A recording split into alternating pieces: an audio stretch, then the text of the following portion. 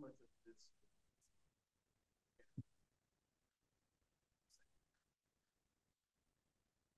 Yeah, well, I mean, I think our defensive effort and intensity was pretty good throughout the game. It definitely heightened in the second half, but I thought our team responded to a poor performance against the Knicks, giving up 139 points, and this team scored 137 points last game. This team's got a lot of firepower. Washington does, despite their record, and we knew they could do the same thing with us if we didn't step up. So, excuse me. So we had a much better performance on the defense side of the ball. Curious, they made the rule change that you could keep the challenge if you won the challenge. That was well received. Obviously, had to be feeling even better about it now after the game. Yeah, they got two of Book's fouls back down the stretch, which was good. We felt good about the both of those situations. Actually, I mean, I had to ask for clarity because technically there was still a foul on that play, but I felt like if I challenged it, they would put it on a different player, which they did, Grayson. And then I had to make sure that that's considered a successful challenge and we would keep the timeout, which we did. So. You guys, in the 28-day run started late in the third, and Kevin kind of had that surge there. And what do you feel like maybe from that point forward, execution offensively, what maybe led to that run? Yeah, just Devin Booker. I mean, Kev started at the end of the third, but Devin and I talked at the timeout, and it's just he had a tough first three quarters, but that was all behind us. It's time for him to take over. This is when he's at his best, and he came in and delivered a hell of a performance in the fourth down the stretch after playing heavy minutes. Coach, you talked about Booker, but I thought at the 7-minute mark in the fourth quarter, Nurkic, a lot of rebounds. He had 17 rebounds, but I thought his defensive presence inside added a lot of flying around the ball. There are a lot of guys on the floor as well. Can you talk about Nurkic's effort tonight? Yeah, he was terrific. We're coaching him hard on what to do on the defense side of the ball. I think there was some possessions against the Knicks where we felt like he could have attacked the basketball or protected the rim better. Obviously he's not going to be flying around out there, but he's got great size and great hands and is long. So, we want him to really be a presence at the rim. It wasn't great against New York, but it was really great in the second half tonight, and not just at the rim, but his mobility and pick and rolls. We're continuing to learn our team and figure out the best way to put them in positions to succeed on both sides. But defensively with Nurk, his ability to jump out and just impact the ball at the point of the screen was excellent tonight. He did a great job. Thanks about Devin Booker that he did struggle for those three quarters, but then had that short-term memory, able to excel in the fourth. He's an assassin, man. Even if things aren't going as well his way, no one ever loses confidence in what he can do, and we knew that was his time to take over the game. So, the great ones, they possess that. Like you said it, they possess that short-term memory. That even things haven't gone their way, they know they can take over a game and turn it up, when it's needed. Gordon, Nurkic, Graham, all kind of initiating the offense a little bit to get some sets run for Book off ball. But that accomplished what you wanted to kind of. Yeah, I mean that stuff happens more organically. Devin's running the point obviously, but there's times where he's down the floor and we have a multiple ball handler attack. So, that happens organically. I do feel about Eric's night during his return. It seemed like he's able to get to the rim quite a bit in that first half. Yeah, we always talk about his shooting, what he brings to the table that from that standpoint, but his ability to attack in the open court and put the ball on the floor in the half court as well, is a heck of a weapon for us. And he's one of those guys that gives us our swag. So it was great to have him back. You speak to Jordan's extending those possessions.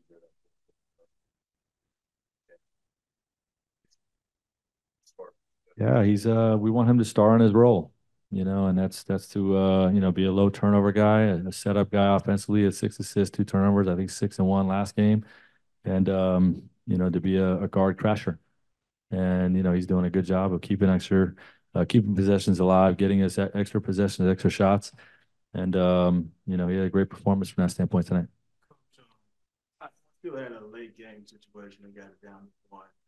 Do you feel better about it because you guys won the game, or is it still an issue after tonight? Yeah, I mean, it's still a work in progress, but better tonight. Yeah. Yeah.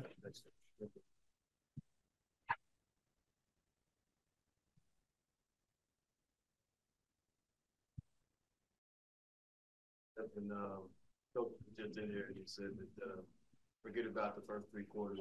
It's time for you to take over. This is something you've done, obviously, in your career. But didn't mean to have Coach say that and then to go out and do what you have to do to help the team win. Yeah, I appreciate him saying that. I mean, we've been here before. You know, I'm in year 9. I've seen a lot of situations. I've been through funks before, and you know, I always figure it out when it's time to do what we got to do.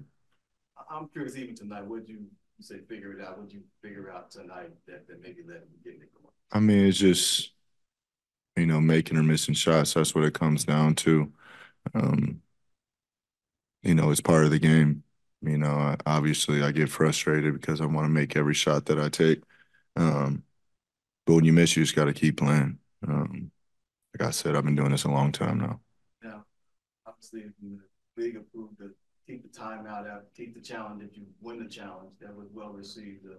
Got me feeling much better about it, even now after it paid off big time for you guys. Yeah, I mean, we won 2 of them, which is important. You know, there's a lot of critical plays in this game, and you know, sometimes a call can be the deciding factor on important games. So, you know, to add that into the game where you know it gives the refs some time to take a deep breath and revisit the play.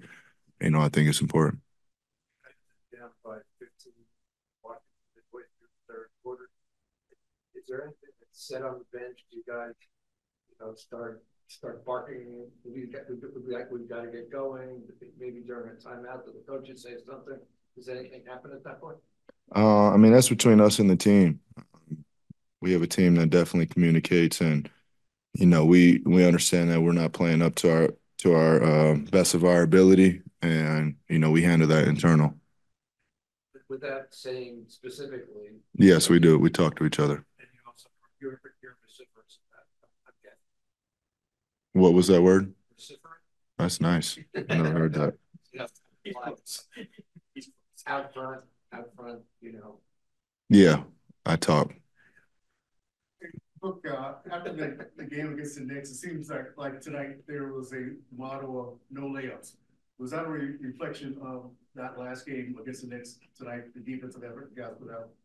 Yes, sir. You know, we went over the film, and you know, there has to be a relationship between, you know, each player and the big. You know, it's a pick and roll league, and you know that communication has to be there, and you know, you just want to take away the layups. I think we've been seeing it for a long time. You want to force teams into contested mid-range shots. But if the big's going to come over and protect the paint and protect the rim, there has to be a rotation to make sure his guy doesn't get the offensive rebound. So, you know, shout out Nurk, shout out Drew, you know, for the carryover tonight. And, you know, they did a good job of it.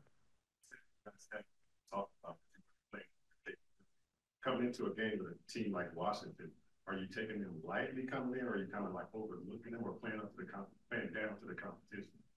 No, you know, I have too much respect for, you know, everybody in the NBA, every player, and you know, understanding that they just come off, you know, a game of scoring almost 140 points, and you know, Poole and Kuz both had 30. So, you know, there's firepower all around the league, and you know, once the team gets an early lead and gets confidence, you never know what can happen. So, you know, I don't take any game lightly. So, first half, a lot of 2 to 3 game conversations trying to connect what's going on. What needs to improve to cut down the amount of both of those things happening? Both of what things? The frustration, it's like the lack of connectivity between 3 players patching together the 6. I mean, you just have to keep, you know, keep coming in, keep working, keep talking to each other. Don't get over frustrated about it, but definitely, you know, feel it. You know, you want to protect home court, and New York came in here and kicked our ass on our home court. So, and we're on our way to that after the first 2 quarters of tonight. So, we just we gotta get it together. We're going through a shooting night, trying to overcome that, and also knowing there's guys that you got to talk to at the same time. It's life. It's just part of it. It's part of the job title, and it's a long season. There's gonna be ups and downs. I've seen it before. I've seen it over again. So, when you're winning, you're on a win streak. You have to keep the same mentality and approach as when you're losing or you lose 4 out of 5. Can't be the front running teams where everything's fine when you're winning, and then you start losing. It's the end of the world.